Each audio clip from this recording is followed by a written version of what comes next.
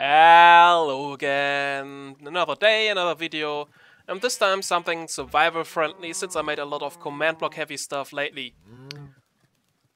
It's an elevator using the interaction between minecarts and activator rails that was actually introduced a few snapshots back and not just in the newest one. So let's make a quick demonstration, shall we? Let the pig in and it gets teleported up. Or moved up. Oh, that's kind of stuck. Let me quickly reconnect. That's better. Let's make a quick race. Okay, press the button and go! And that comes. Actually, the transportation is faster than I can fly up. Even if I had a head start, it comes up with me at the same time here. So yeah, uses an interesting quirk in the ejection behavior of the minecarts when they drive on an activator rail. This specific design here is only suitable for mobs of a specific size, like sheep or pigs, cows, of course mushrooms as well, squids walk as well. Smaller mobs like dogs, ocelots, and that stuff doesn't work. Yeah, it doesn't really work. It could kind of work. For taller mobs, you could use a design like this. You need to make a few changes. I even had to add some water, it's bigger, but with this I can even transport villagers up. And sometimes it's even a little bit faster than that design. Also works for zombies, skeletons, creepers, pigmen. Did I forgot something? I'm pretty sure I forgot something, but doesn't matter. So yeah, interesting way for an elevator, I would say. Probably not the best solution for all your problems. If you have a farm or something, you're better off with a water elevator anyway. But it's fast, and for single individuals, it's pretty nice. Of course, you may ask now, can I use this for players? And the answer is kinda. You can use a pig with a saddle, for example, in this design, and let it ride in the minecart, and you ride with it on towards up to the top. Sometimes you can get stuck in the middle somewhere, and it seems it's a little bit slower that way. Not really sure how the interaction is, so yes, you can ride on a pig upwards, but it's not really reliable in that way. I'm not sure if it's worth the effort to build it only for that. So now let me quickly show you how I built these cells up. This is now very important, guys. Listen carefully. This design is direction dependent. So if you want to copy this, if you want to build this on your own, make sure the glass front or the direction of the glass front in your rebuild is directing towards north. That's -Z. Okay? Orientate it the same way I did here, or otherwise it probably won't work. The glass front, the opening is towards north. Make sure of that. Let's start with the simpler design on the left side here for the passive mobs. So it's always two layers that make one, well, transportation cell, you could say. Put some redstone here for the old rails. Then on the left and right side, put two layers of blocks. And blocks on the back side above the redstone. And now we need upside down half slabs directly above the rails. So there are the rails, and one block here on the same height as the redstone. Okay, the minecart was in the way. We now here put 6 half slabs upside down, at least in my design here. I mean, it's depending on what you actually build. And then, of course, at the end, some rails. 2 powered rail in the corners and 1 activator rail in the middle. And another one, redstone on the back. 2 rows of blocks left and right. Upside down half slabs above the rails and in front of them. Best is to put the minecarts directly in. That way it's easier later. I put glass in front so I can look into it, but use what you want. You can also close it off, doesn't matter. And then powered rails and activator rail. And that continues as high as you want. Now for the redstone you need some torches in the back.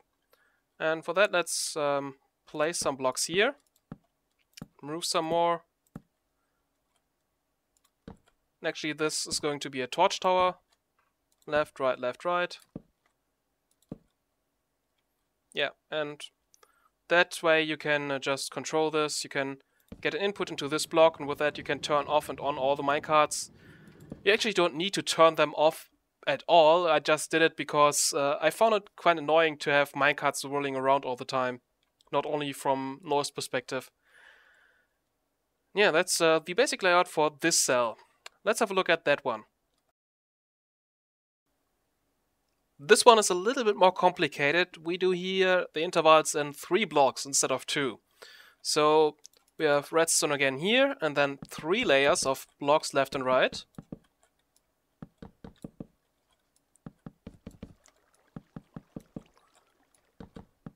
That means, of course, 2 rows above the redstone as well. Now we have, on this height here, on the height of the block above the redstone, the half slabs, the first ones. And then we go 1 step down to have the next rows here. 2 rows. And I will place some glass in front again. We can now put in the water. And then have powered rails again, activator rail, and start with the next layer. Redstone on the back. 3 layers of blocks left and right.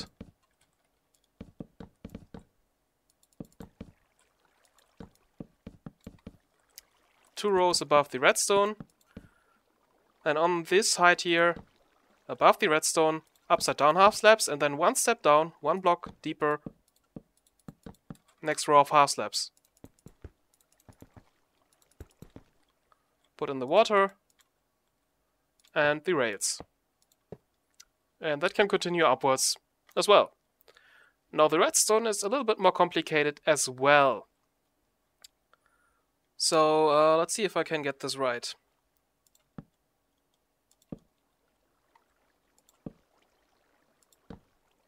This way. So make an output of this block from the torch outwards. Then from that block here sideways. And from that block we go 1 redstone in.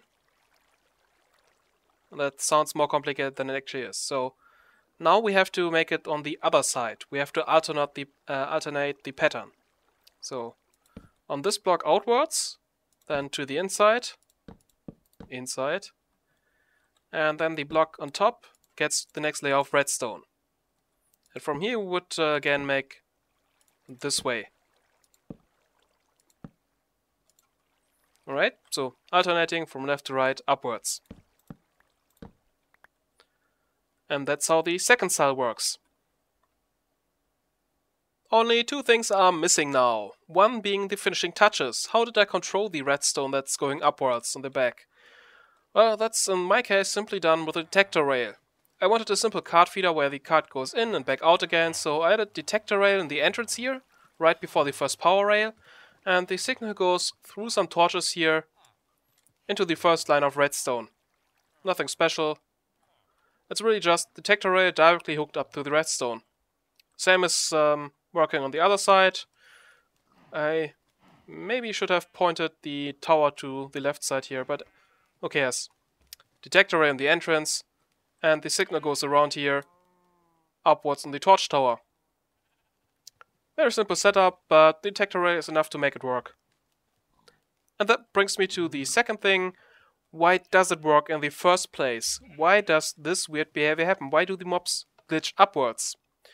And I actually wanted to give you a long explanation of how the algorithm works and all that, like usual, but I actually can't. I've looked into the code, but what I found didn't explain this behavior, so currently I'm a little bit baffled what is happening here. That's new to me. Interesting feeling. Hopefully I can get this mystery solved. And I'm kind of hoping it stays and this is not just a bug somehow. Because it's really an interesting way to teleport mobs upwards. It's pretty fast. And yeah, I'm talking too much here. Video's over. These are the elevator designs I created. I'm pretty sure someone of you will find a better way to do it, to handle this. Let me know if you do so. I would like to see a smaller design for this. one that works more reliable even maybe for different mobs types, maybe even reliable for players.